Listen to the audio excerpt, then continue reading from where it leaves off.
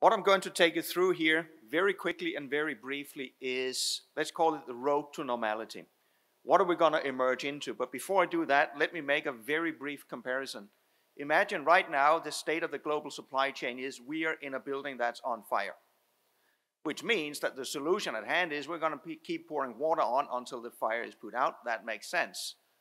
But when we then look at the point when the fire is put out, we're not going to continue to pour water on the building just to prevent new fires. That would be the completely wrong thing to do. What we do want to make sure we do going forward is we change the way we construct the building to limit the risk of new fires. And if fires were to emerge again, limit the risk of them spreading.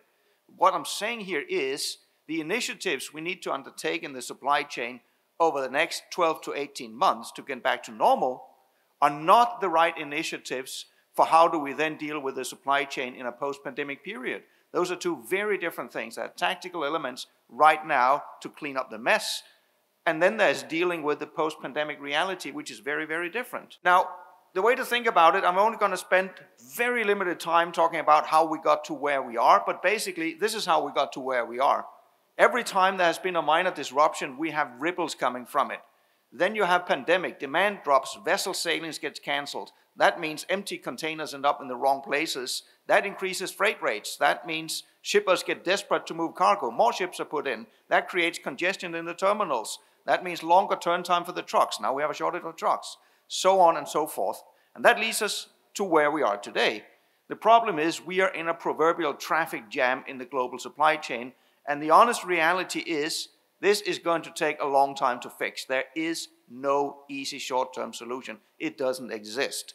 Realistically, and I could spend hours talking about it, this is going to take at least 6 to 12 months to unravel. So we're looking towards the end of 2022 before we can hope for a normal world again. And that is the optimistic view if there's not too many curveballs thrown at us. Part of this traffic jam, of course, means we are soaking up capacity. Vessels that are sitting in queues cannot move cargo. And we're at a point where 12% of global capacity has basically been unavailable for months. 10 to 12% has been gone for most of this year. It is basically 3 times the event we saw when Hanjin went bankrupt a couple of years ago. And this is persisting. It's going to last months into the future. We have enough ships in the world. That's not the problem. The problem is they are not moving. When they're not moving, that means there's a fight. So there's a fight over the vessels that are available. This pushes up charter rates. So you're now seeing vessels that are being chartered out at up to $250,000 a day that used to cost $10,000. This means vessels are being removed, especially from smaller regional trades. There are ports, there are even island nations in the world right now that don't have enough capacity to service their region because vessels are pulled out and put into trades where they can command a much, much higher premium. So it doesn't matter where you are in the world, the congestion is clearly global. And if I look ahead for the next few months, the odds are this is going to get worse. It is not going to get better in the short term. That's, of course, not a very nice message, but think it through. The highest risk is and has been for months more major port shutdowns in China.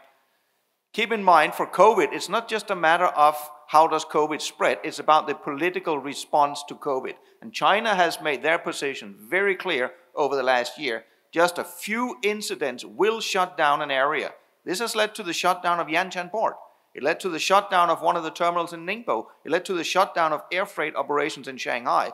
We are only ever 2 sick port workers in Shanghai away from Shanghai port shutting down. That risk is not only still there, it seems to have heightened with the emergence of the new Omicron variant. So chances here are, if you're a gambling man, this might very well happen again. If you look at the US, there are multiple reasons here that we can also see this worsening. Increasing fuel prices put already stretched truckers under pressure. This might lead some of them to say, fine, I'm going to call it a day, I'm just not going to move. You have the risk of vaccination mandates. Half of them are not vaccinated. If they're suddenly not allowed to work, then we have another problem. We have negotiations with the unions coming up that has at least the potential of disruption. And from 2023, we have new environmental regulations. I get a deja vu. This is like IMO 2020 and low sulfur. We knew low sulfur was coming for 10 years, yet nobody really did anything until that was 12 months out, and it dawned upon everyone, oh my God, we got to do something. IMO 2023, same thing. There is not a good overview on what this is actually going to mean. Realistically, this might not be an issue on the major deep sea trades. This could be a potential big issue on any regional trade because they are serviced by older, smaller vessels that might actually have challenges living up to the new regulations. So we got plenty of additional topics ahead of us. This, of course, has led to spot rates surging far beyond anything that we have ever seen before. I'm not really going to dwell on that. And part of that is due to this extreme increase in demand, especially into the US. And one of the things here that is critically important to keep in mind is, as I showed you before, this is global.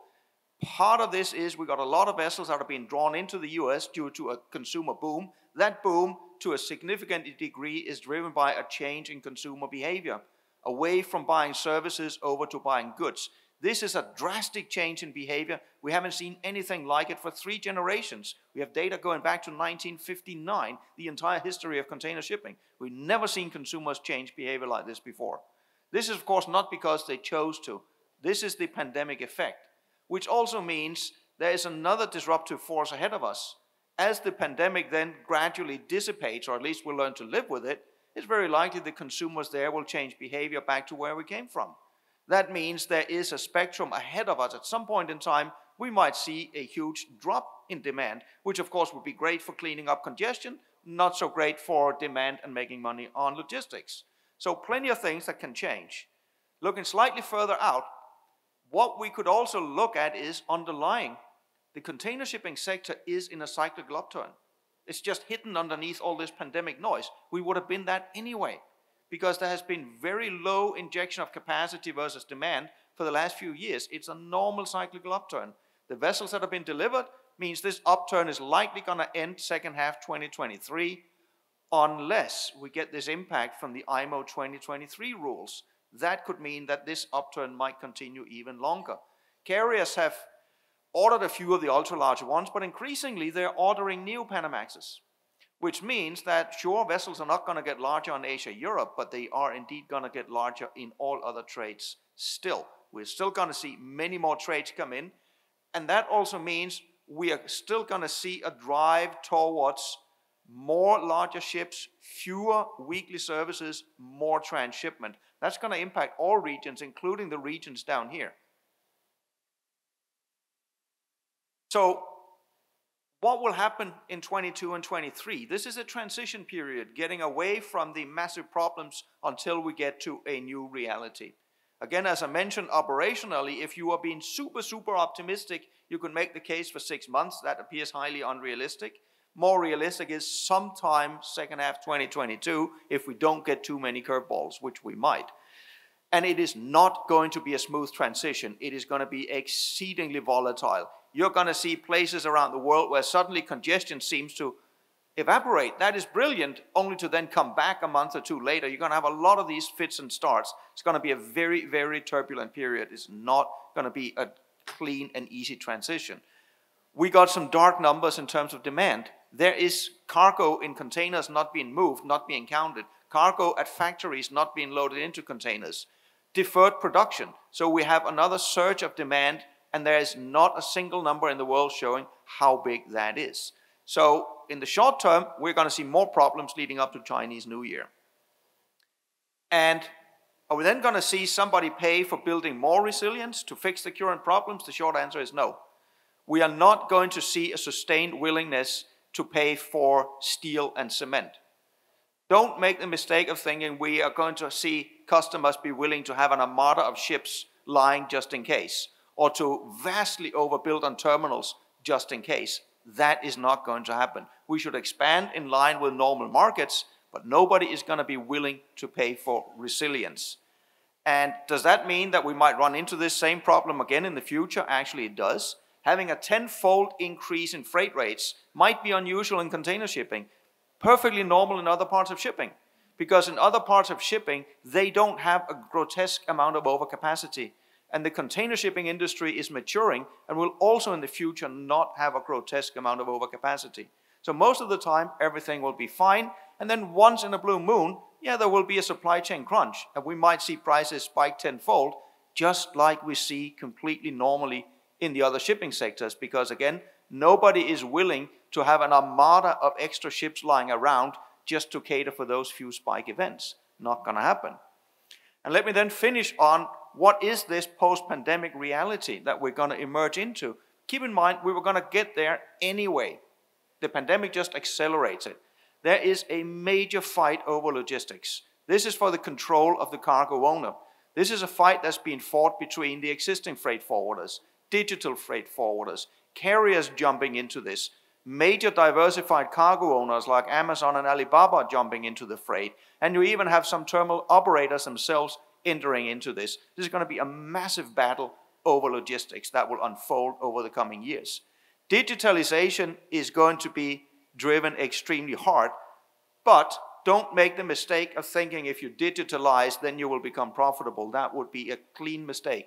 Digitalization is what you need to do to stay alive, but it will not make you profitable. Think about it from this perspective. If everything goes according to plan, nobody touches it in terms of the information. It runs automatically. But when things do not go according to plan in logistics, there's always something that goes wrong. Then there's a breakdown of a crane, there's a truck that runs off the road, there's a typhoon, whatever have you. How good are your people in then handling that plan B? That's where competition is going to move to.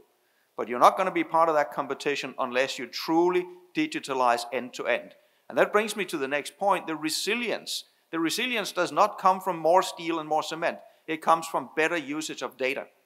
That comes from having the ability to predict when there might be bottlenecks, to avoid them in the first place. That requires a level of data integration across all supply chain stakeholders globally. There are a few small local initiatives and port community systems. That is wholly insufficient. This needs to be a global drive. We need better data standards. We need to exchange data across shipping lines, ports, port authorities, terminals, trucking companies, rail companies, warehousing firms, the whole lot. That is where we're going to move in order to have a more resilient future. Again, this will take time. Once we get to that point, you will also see, you're going to see an increased reliance on fewer but larger hubs. This is driven by the larger vessels I told you about. So there's another battle that's ahead of us in this decade on the container terminal side, not so much for import-exports, but especially for transshipments. What you will see over the next decade is we will see larger transshipment hubs, but fewer of them. And this is going to be a dangerous game for the transshipment terminals, because on one hand, you need to expand to have an attractive product to the carriers, but you have no guarantee you might actually land them. So whereas the carriers have spent the last 20 years first building massive amounts of overcapacity in sort of a game theoretic approach, that's the prospect that now face especially transshipment terminals going forward. That was an extremely rapid and condensed view. As you might be able to hear, I could talk about this topic for hours, but I won't take more time away from the rest of my panel. So thank you very much.